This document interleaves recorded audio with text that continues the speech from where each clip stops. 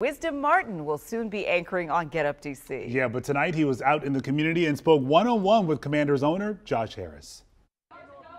The Washington Commanders throwing a big-time kickoff party right here in downtown D.C. to celebrate the season opener that's going to take place Sunday against the Arizona Cardinals. Now, all the excitement in the air, a lot of people happy about the new ownership group. There's a new feel in the atmosphere when it comes to Washington. I had a chance to talk to the principal owner, Josh Harris, the new owner of the Commanders, about what it's like now being in charge of this historic team. You're going to have a packed house on Sunday. You've talked about the excitement that you have for this team. What is it going to be like when you walk into that facility on Sunday against the Arizona Cardinals in front of a packed house, your dream coming true?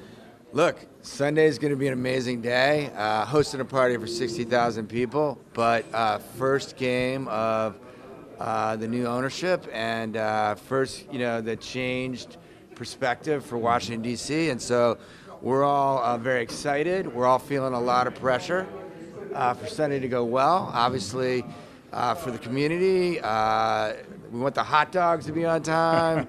We want the parking to work. We want it all to work, and also on the field. And I think, that's obviously more on the players than on us, but I think the team is ready, and it's going to be fun. Josh Harris is like a kid on Christmas Day now that he's the owner of the team. After all, he is from Washington, D.C. He says Sunday will feel like a playoff game, even though it's the first game of the season. They want to make sure that everything goes right, and they can only build upon what they've already started here in Washington. He was really excited about how the fans have treated him so far, and he's really looking forward to a beautiful partnership with the Washington fans.